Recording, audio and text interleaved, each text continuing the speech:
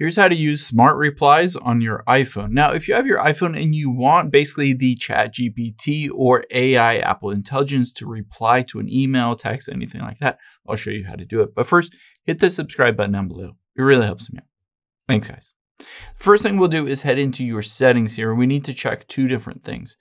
The first thing is we'll tap on General and then About. Now, you need an iPhone 16 or an iPhone 15 for this to work because you need Apple Intelligence built in.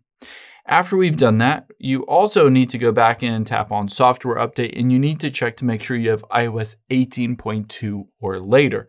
So essentially, this is only a feature in basically the newest version of the iOS operating system. After we've done that, let's turn it on just by swiping down and tapping on Apple Intelligence. Now, make sure Apple Intelligence is enabled, and if you scroll down here, make sure ChatGPT is also enabled, and you might want to sign into your account if you have a pro version of ChatGPT, or you don't necessarily have to. But after we've done that, we've turned everything on. Let's say, for instance, open up an email and tap on this email.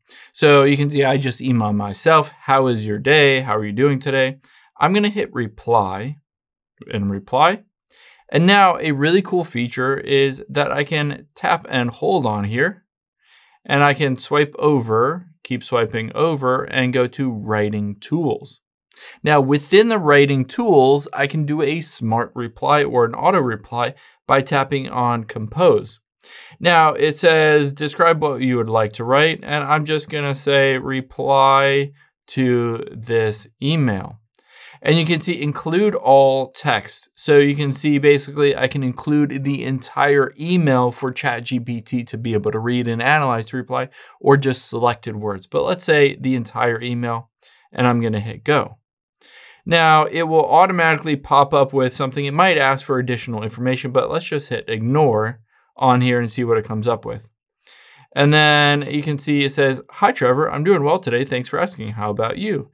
And then at the very bottom, it might say my name if you haven't necessarily told ChatGPT what your name is and filled out your contact information. But the really nice thing is it will automatically smartly reply to this. You can always tap on rewrite here, and it will just rewrite a variation of it if you don't necessarily love it.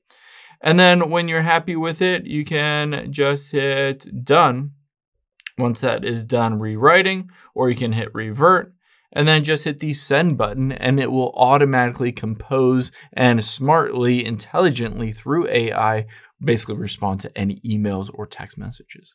I hope this helps. If it did, hit the like button down below and leave a comment if you have any questions. Thanks, guys.